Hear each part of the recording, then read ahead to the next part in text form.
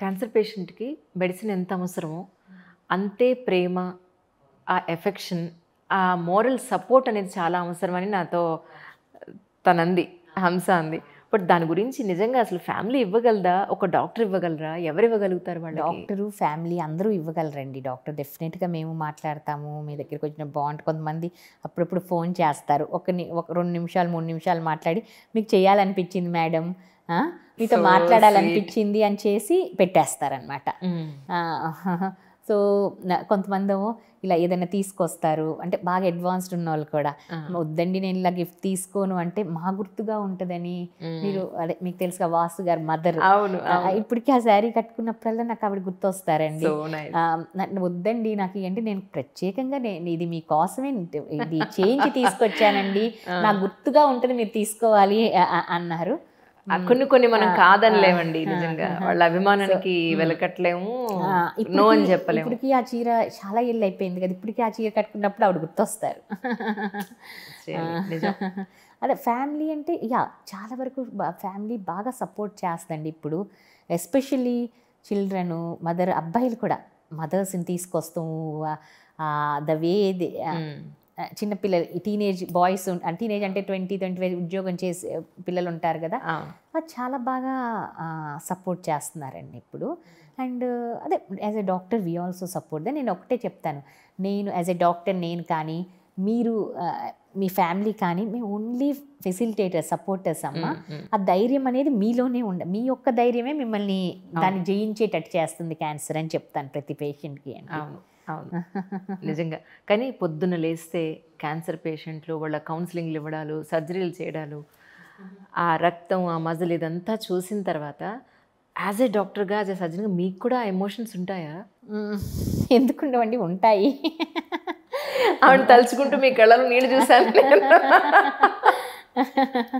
మీరు cancer foundation కూడా మీరు స్టార్ట్ చేసినట్టున్నారు కదా, అంటే ఎందుకు అనుకున్నారు ఫౌండేషన్ స్టార్ట్ చేయాలి? అంటే యాక్చువల్గా నేను ఫస్ట్ లేడీ సర్జికల్ ఆంకాలజిస్ట్ అండి తెలంగాణ స్టేట్లో. నా వంతు ప్రయత్నం నేను ఉమెన్కి చేయాలి అని. ఎందుకంటే most of the cancers women 70-80% last 3rd or 4th స్టేజెస్లో వస్తారు. వాళ్ళకి అది అంత మెయిన్గా అవగాహన లేకపోవటం, అవగాహన ఉన్నా కానీ వాళ్ళకి అదే ఎఫర్ట్ చేసే అవకాశం కానీ, స్క్రీనింగ్ చేసుకునే నాలెడ్జ్ కానీ ఇవేం లేకపోవడం, నాలెడ్జ్ ఉన్నా కానీ అశ్రద్ధండి, ఇది నాకెందుకు వస్తుందిలే, నాకు రాదు, పక్కన వాళ్ళకి వస్తుంది అనే డినయల్ స్టేజ్లో ఉంటారు చాలా మంది. నేను ఎప్పుడైనా ఈ ఉమెన్ ఆర్గనైజేషన్స్కి ఎప్పుడు టాక్స్కి వెళ్తాయి ఫౌండేషన్, ఒకటే చెప్తానండి స్త్రీలకి, చూడమ్మా ఈ రోజుల్లో 3,000-4,000 లేని చీర రావట్లేదు, డ్రెస్ రావట్లేదు, సంవత్సరానికి ఒక చీర ఒక డ్రెస్ కొనుక్కోలేదు అనుకోండి, ఇది చేయించుకోండి, ఈ స్క్రీనింగ్ చేయించుకోండి, చాలామంది లైఫ్ సేవ్ అవుతాయి. అదే కాకుండా ప్రతి బర్త్డేకి ఎవరో ఒకరు, మొన్న ఝాన్సీ గారు చెప్పారు, యూ గిఫ్ట్ యువర్ సెల్ఫ్ అని, otherwise somebody if you want your gift your mom, you gift mammography coupons అని ఇలా చెప్తూ ఉంటామండి. అలా అయినా కొంత వరకు మోటివేట్ అవుతారని. ఇప్పుడు ఉమెన్ కూడా ప్రతి ఉమెన్ ఏదో ఒక గ్రూప్లో ఉంటున్నారు. హౌస్ వైఫ్స్ అయితే ఏదో కిట్టి గ్రూప్స్ అయి ఉంటున్నాయి, ప్రొఫెషనల్ అయితే ప్రొఫెషనల్ గ్రూప్స్ ఉంటున్నాయి. అందరు కలిపి భయం అంటారు, అమ్మో అది చేయించుకోవాలంటే భయం అండి, ఏదైనా బయటపడితే అంటారు. బయటపడితే ఏం కాదమ్మా, ఎర్లీగా బయటపడుతుంది. ఎర్లీగా బయటపడితే చాలా క్యూర్ రేట్స్ above 95% క్యూర్ ఉంటుంది. అందరు కలిసి వెళ్ళి ఒక సరదాగా ఒక కిట్టి, హెల్త్ కిట్టిగా పెట్టుకోండి, అందరూ వెళ్ళి సరదాగా చేయించుకోండి అని కూడా చెప్తాం. ఎంత చెప్పినా కానీ ఇండియన్ ఉమెన్ని మోటివేట్ చేస్తాం చాలా కష్టం అండి. మనం అనుకుంటాం కానీ ఎడ్యుకేటెడ్, అన్ఎడ్యుకేటెడ్ అలా కాదు. Women across all walks of life అందరూ సేమ్ బోట్లో వేసేయాలండి. అందరూ లేట్ స్టేజెస్లోనే వస్తున్నారు.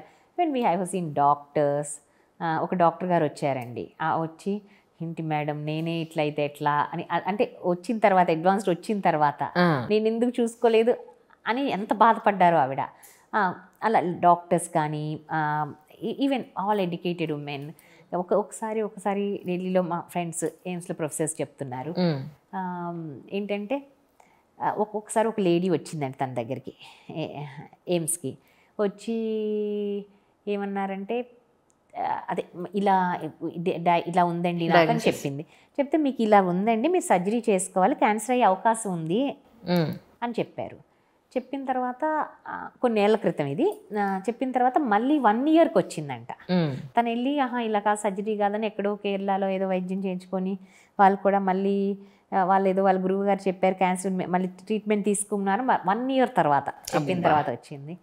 బట్ ఎందుకు చెప్తున్నానంటే రోజు ఇలా చూస్తాము, బట్ అప్పుడు she is none other then అప్పుడు ఆ టైంలో top cabinet, top 5 or top 10 cabinet ministers wife ఆ టైంలో. అంటే వాళ్ళే అలాంటి స్టేజ్లో ఉన్నారంటే ఇంకా అదర్ ఉమెన్. అందుకనే చెప్పాను, women across all walks of life. మనం చూసాం ఐఏఎస్ ఆఫీసర్, డాక్టర్స్ మా దగ్గరకు వచ్చేవాళ్ళు చాలామంది, ఇట్లా పొలిటీషియన్స్ వైఫ్స్, వీళ్ళందరూ కూడా అంటే వాళ్ళకి ఏంటంటే నేను చెప్పాను డినయల్, నాకు రాదు, నాకెందుకు వస్తుంది అనే ఇదిలో ఉంటారు. సో అలా కాదు, ఎవ్వరు దీనికి అతిథులు కాదండి, ఎవరికైనా రావచ్చు, అందరం జాగ్రత్తగా ఉండాలి. కానీ మ్యామ్ ఇప్పటివరకు మీరు చేసిన సర్జరీస్లో ద మోస్ట్ టిపికల్ థింగ్ చాలా ఇన్ని అవర్స్ పట్టేసింది అనేది ఏమైనా సర్జరీ గురించి ఏమైనా చెప్పగలుగుతారా? ఇప్పుడు ఒవేరియన్ క్యాన్సర్ అండి. ఒవేరియన్ క్యాన్సరు చూడగానే ఓపెన్ చేయగానే మొత్తం స్ప్రెడ్ అయిపోయి ఉంటుందండి మొత్తంతా. అమ్మో ఇది ఎట్లా చేయగలము, ఇది ఇలా చేయగలము, ఒక్కొక్కసారి చెయ్యాలా వద్దా అనవసరంగా అలాంటి స్టేజ్ ఇనాపరబుల్ అంటూ ఏమి ఉండదు ఒవేరియన్ క్యాన్సర్కి.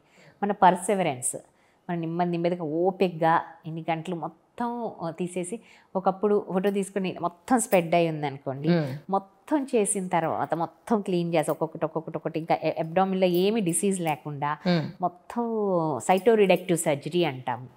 అది చేసిన తర్వాత at the end of the surgery అంత క్లీన్గా చేసిన తర్వాత చాలా మనకి సాటిస్ఫాక్షన్, గ్రాటిఫికేషన్, చాలా సాటిస్ఫాక్షన్ ఉంటుంది. అదే దాని ఓవేరియన్ క్యాన్సర్స్ చాలా టైం పడతాయండి. అవునండి. ఎందుకంటే నెమ్మదిగా అంటే ప్రతి సెల్ అంతా స్ప్రెడ్ అవుతుంది, పొట్ట మొత్తము, ఇక పైన దీనికి లివర్ పైన, డయాఫ్రమ్ పైన మొత్తం పెరిటోనియం తీస్తాము, మొత్తం లింఫ్ నోడ్స్, ఒమెంటమ్ అని కేక్ లాగా ఫామ్ అవుతుంది ఆ ట్యూమరు. అన్నీ క్లీన్గా అన్నీ తీసేసిన తర్వాత tumour abdomen will be clean అనమాట. ఒక్కోసారి దాంట్లోనే హైపెకంట్రీ హీటెడ్ కీమోథెరపీ లోపల సర్క్యులేట్ చేస్తాం ఒక 90 minutes. సో 90 minutes ఓపెన్ ఉంటుంది. ఓపెన్ ఎనస్థీషియాలో ఉంటారు. ఓపెన్ మెథడ్ క్లోజ్ చేసుకొని సర్క్యులేట్ చేసేయచ్చు, ఓపెన్ మెథడ్ చేయొచ్చు. అది చేస్తాం అనమాట. ఓవేరియన్ అంటే ఇంకేమైనా చిన్న మైన్యూట్ సెల్స్ ఎక్కడైనా ఉంటే అయిపోవటానికి అయ్యే ఒక 8 to ఇవన్నీ కలిపి 8 to 10 hours పడుతుంది. చాలా ఇందుకే డాక్టర్ దేవుళ్ళు అని చెప్పేది, ఊరికే చెప్పరు నిజంగా. సో మనిషి బాడీ గురించి అలా at the end of the time అంత కష్టం మనకు తెలియదు, చేసేటప్పుడు ఎంత టైం తీసుకుంది ఏంటి అనేది తెలియదు. We will be in that. అవును, ప్రాబ్లం మీదే ఉంటుంది మీ ఫోకస్ అంతా. at the end of the surgery, when we see the abdomen that clean ga anni teesavante aa satisfaction very different andi. It shows on your face actually. మీ సంతోషం అంతా మీ face లో అది కనిపిస్తుంది, అమ్మాయి మొత్తం క్లీన్ చేసేసాం ఇది అని చెప్పారు. సో నైస్ ఆఫ్ యు అండి. అండ్ పోస్ట్ ఆఫ్ కూడా ఇంకా మేనేజ్ పోస్ట్ ఆఫ్ కూడా ఇలా నా సర్జరీ అండ్ పోస్ట్ ఆఫ్ కూడా ఏమి కాంప్లికేషన్స్ వస్తాయి కొన్ని, అవి కొంచెం వచ్చినప్పుడు ట్యాకిల్ చేసి నెమ్మదిగా వాళ్ళని బయటికి తీసుకురావాలి. మీరు ఎక్కడో ఎందుకు మా ఇంట్లో మా అమ్మగారు ఇలాగా ఒకసారి మ్యామోగ్రామ్ చేయించుకోమా, ప్యాప్స్మైర్ కూడా చేయించుకోండి, ఏమీ లేకుండా ఎందుకే డబ్బులు వేస్ట్ అంది. నా మొహం లోపల ఏముంది, ఏం జరుగుతుందో నీకేం తెలుసమ్మా, చేయించుకోమంటే అక్కడికి వెళ్ళి ఆ బట్టలు ఎప్పుడు నా వల్ల కాదమ్మా అంది. సో మనం అంత ఈజీగా మోటివేట్ చేయాలి. మన ఇంట్లో ఇంత చేస్తున్నాం, ఈవెన్ మా మదర్ కూడా రారు, ఇంత చేస్తున్నా కానీ మన ఇంట్లో వాళ్ళని తీసుకెళ్తే స్క్రీనింగ్ వరకు చాలా కష్టం. ఇంకా చాలా మనం ఎంత అవగాహన వచ్చినా ఎంత ప్రయత్నం చేసినా ఓన్లీ టిప్ ఆఫ్ ఐస్బర్గ్ అండి, ఇంకా చాలా చేయాల్సింది ఉంది. చాలా ఈ సందర్భంగా ఇప్పుడున్న విమెన్కి కానీ క్యాన్సర్కి సంబంధించి మీరు ఏం చెప్పదలుచుకున్నారంటే ఏం చెప్తారండి? ఉమెన్ ఏంటంటే ఇప్పుడు అంటే క్యాన్సర్ డెఫినెట్గా ఎక్కువ అవుతుందండి. స్ట్రెస్ ఉంటుంది, అన్నీ సమర్థవంతంగా ఇప్పుడు ఒకప్పుడు మనం నీతి సారాలో ఐడియల్ ఉమెన్ని డిస్క్రైబ్ చేస్తారు, ఏంటి కార్యేషు దాసి కర్మేషు మంత్రి భోజేషు మాత శైలేషు రంభ అని. అది that is describe for ideal women in నీతి సారా. అవును, ఏంటి ఇప్పుడు మోడర్న్ ఉమెన్, ఇప్పుడు ఈ తరం స్త్రీలు అవన్నీ they are perfectly doing that work in addition to, not instead of that, in addition to the taking care of family in all means, all ways they are going out earning doing the సమర్థవంతంగా వాళ్ళు అన్ని పనులు బయట పనులు చేసుకుంటున్నారు. వాళ్ళ career కూడా బాగా ఎక్సెల్ అవుతున్నారండి. అవును, అవును.